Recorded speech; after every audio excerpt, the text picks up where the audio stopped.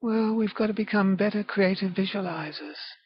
We've got to see ourselves becoming rich, and then we'll actualize. You visualize first, and then you actualize. Like, I've got to close my eyes now, and I've got to visualize money coming to me. I've got to visualize envelopes coming to me in the mailbox full of dollars, lots of dollars, many dollars. I've got to do all that. I've got to visualize it in my mind. I've got to see it coming true, and then it will be actualized. That's how creative visualization goes, the theory. The theory is that the universe is a wonderful, loving, and abundant place, and all you have to do is put it out to the universe that you want all those good things coming to you. So that's what I'll do. I'm getting richer every day now. Money is coming to me now. That and all good things are happening to me now.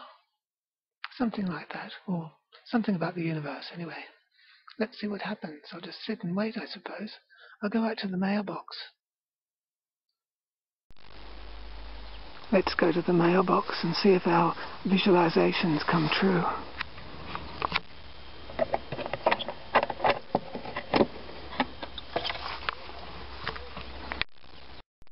Oh look, there's an envelope with a window in it. Well, I'll be blowed. It contains $50. And it says, for the attention of the account holder, from Southern Phone. I'm not even in Southern Phone, but it looks like, for some reason, they're sending me $50. Well, that's visualization becoming an actualization. That's what creative visualization is all about. Hooray! It's all happening for me. Well, here it is. One big long banknote. Oops, where's the edge of it?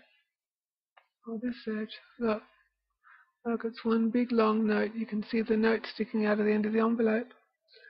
And I just thought I'd open it with you. Visualize and actualized. I'm so pleased. I've been sent money just like I visualized. Let's open it. Look at the money sticking out the edge and everything. It's all there. It's all coming true just as I visualized it. Money sticking out the envelope and everything. It's all come true.